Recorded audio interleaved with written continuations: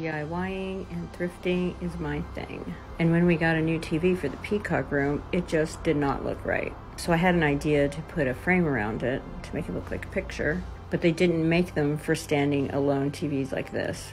So this is crown molding, and I got these little cherubs and spray painted them gold. It's put on with brackets on the back that hang over the TV, but a bigger base had to be made for it because it's kind of heavy.